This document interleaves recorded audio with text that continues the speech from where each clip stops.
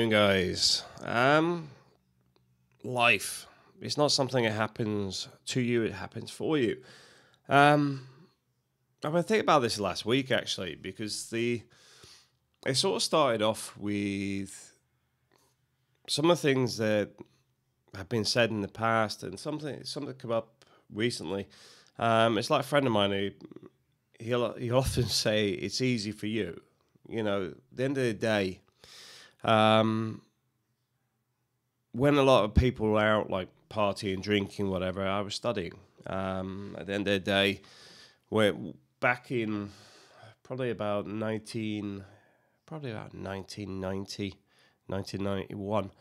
I struggled to find work. I hadn't long come out of school. Um, did an electronics course, and basically couldn't get any work. Nobody wants young kids at that age. But it's where I got my foundations relating to managing my money and not getting in that same situation, because I put myself through college, etc. Financially, wasn't that well off at the time, but I learned from it. It's why when I was doing exhibition work, I seen that as a carpenter, you work to a point, then there's a point where they sort of lay you off, and the guys come in to do the sound, the lighting, electricians and electronics. So I then started doing that on top. So I'd then do the carpentry stuff, and then into the fitting of the lighting rigs and putting sound systems in, computer systems, PA systems, pretty much what anybody wanted. It's putting up back then it was the old plasma screens of £1,000 each. Sorry, £10,000 each. But the whole point is adapting to the environment, is realizing that if you want something to happen to you in a positive way, you have to drive it. It's like moving to Spain or moving to the Philippines. Ultimately, I remember the two, what were the guys' names? Can't remember. There's two guys that used to come into a bar. And they used to, Jerry, they were both called Jerry. One was a potato picker, the other one was a accountant. And they would say, don't worry about money, money will sort itself out. And what they basically meant was, no matter what happens, you will find a way. At the end of the day, your life will adjust to whatever. So there's no point worrying about it, because not everything is going to be there all the time. In the same way, when I joined a company called Purpose Built many years ago, I used to build timber frame houses. The work there was good work. It's hard work, but at the same time, I enjoyed working there. There's about 60 carpenters, and we used to build all these flat pack houses, and day in, day out, hard work. But at the same time, it was one of those jobs where people had been there years. Some of those people have been there nearly 30 years. But then one day, the managing director come down and told us he'd sold it to the competitor. And that was another lesson learned, that there is no such thing as loyalty from companies, unless you're the person giving loyalty. I know that sounds a bit over the top negative, but the point being is, for you to develop a career or whatever, it's often a case of you have to develop it yourself. When I was with Carillion, for example, there was a lot of good engineers, good operators that would never become even a supervisor, because they were good at what they did and were penalised for it. And I've got to admit, I openly discuss with some of the guys, if you can't get it here, get it elsewhere. You've got to take the opportunities. You have one lifetime. And like I say, life is one of those things that doesn't happen to you, it happens for you. You have to embrace it. You have to make these changes. You have to make things happen. Even here in Spain, you know, I've got something next Wednesday. If that goes well, I may be in Sweden very soon. But April and the kids will still be here in Spain. But I'll just commute. But ultimately, that opportunity wasn't even what I was looking for. I was just random. Well, I wasn't randomly. I was headhunted. They contacted me through LinkedIn and asked if I was interested. But a lot of that goes back to things like writing a good LinkedIn profile, putting the effort in there, going through other people's LinkedIn profiles and doing some comparisons. You know, people in the same industry, the same technology. How did they do theirs? And then look at some of the people that deal with PR and things. What do they do? What's slightly different? How do they word things? What information can you relay that makes your resume interesting?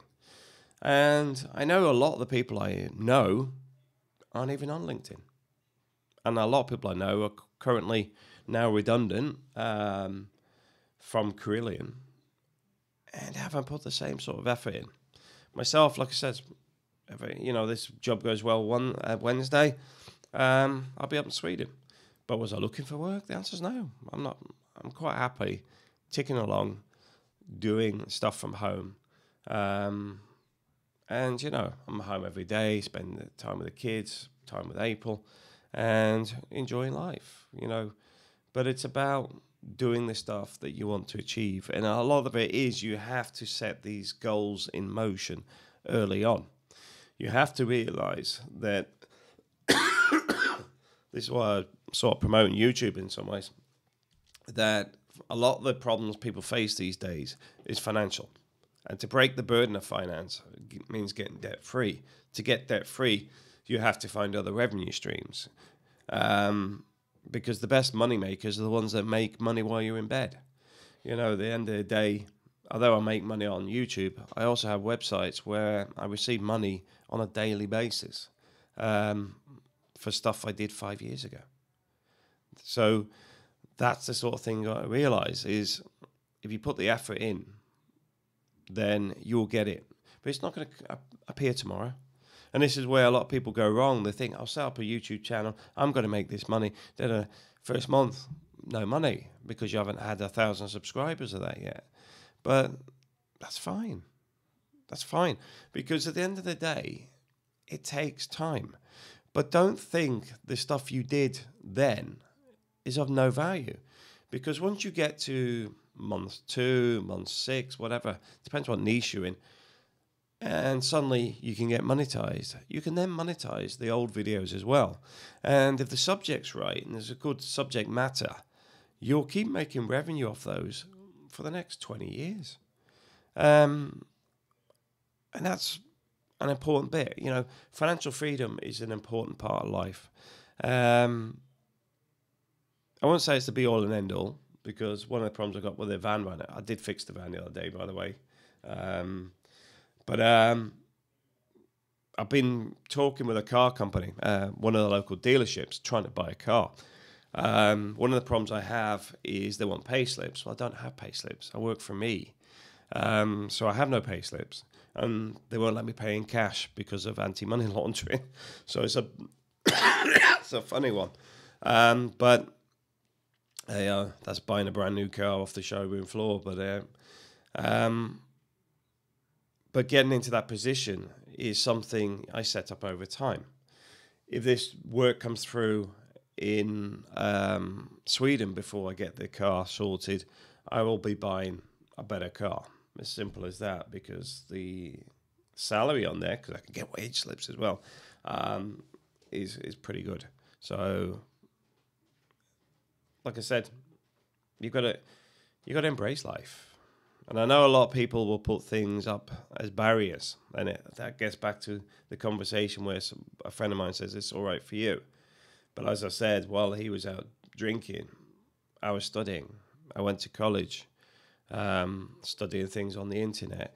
I mean, back then you didn't have lynda.com, you didn't have Udemy and all these other ones where you can get cheap or even free training, depending where you go. To learn things. Computer coding, for example, you can get it online.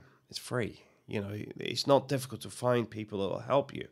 Like the English teaching, if you go into the ESL things and start chatting with people, a lot of people will send you this stuff for free.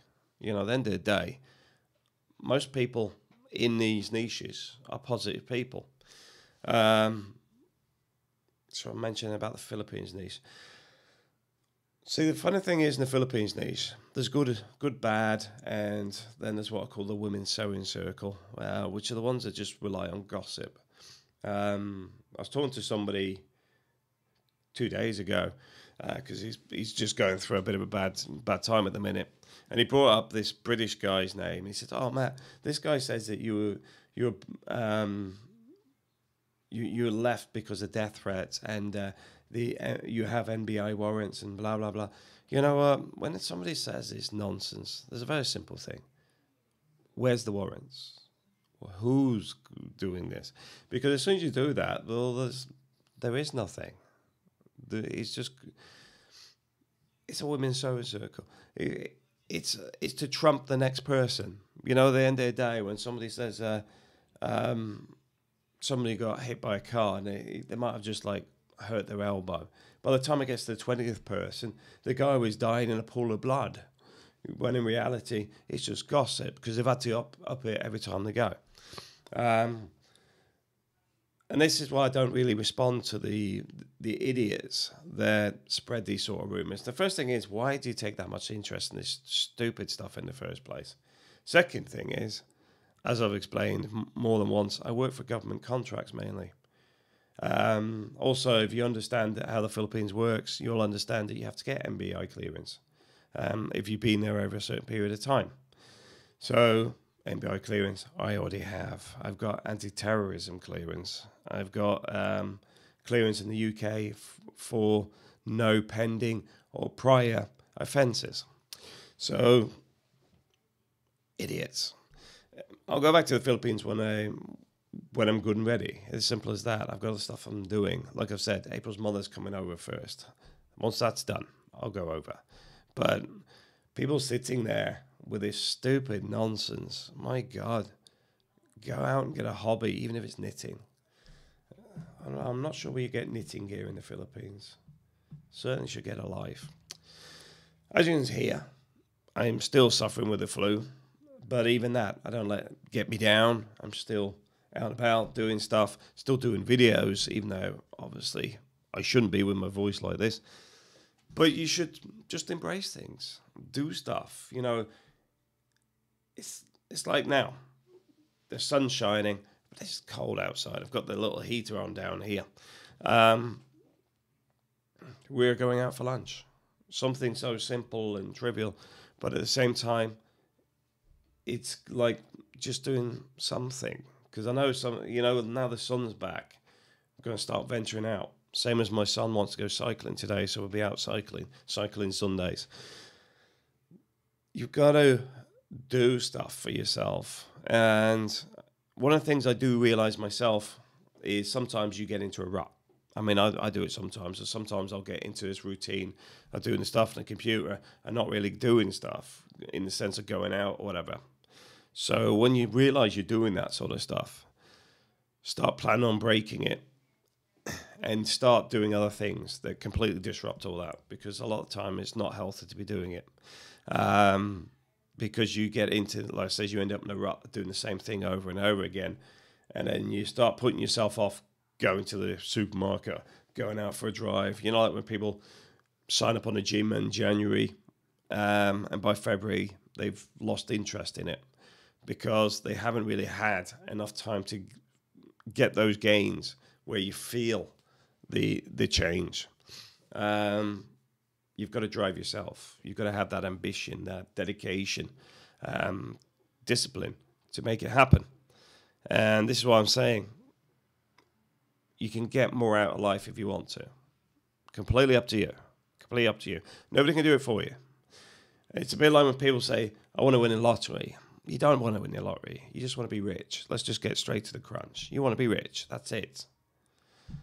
And then if you do that, instead of going, well, I'll get a lottery ticket every week because then I might get rich, you can focus on actually becoming rich.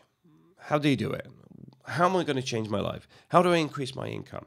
What am I going to do that's going to be different tomorrow by doing changes today? And that's how you get to your goals. And getting rich isn't that impossible. You know, if you start changing the way you live financially, you can find that having no credit card debt, no debt whatsoever, probably adds at least 30% of your income into your pocket per year by doing nothing more than having no debt. That puts you ahead of a lot of people already. But then if you started doing stuff like, let's say, YouTube videos, website on drones even, or even printers, printer drivers and fixing things, even like £20 a month, it doesn't sound a lot. But over time, if you get that up and running and you don't really need to manage it anymore, and you start doing something else that makes £10 a month, and then this one over here makes 50, and then this one makes 100, and then you start to see it all starting to come together. It's one nice little package, which is low maintenance, low amount of work, and you may even find the point where you can take on a virtual assistant to do most of it for you. So you're getting paid to do not a lot. But it all starts with today. It starts with realizing this is your life. Enjoy it. Thanks for watching.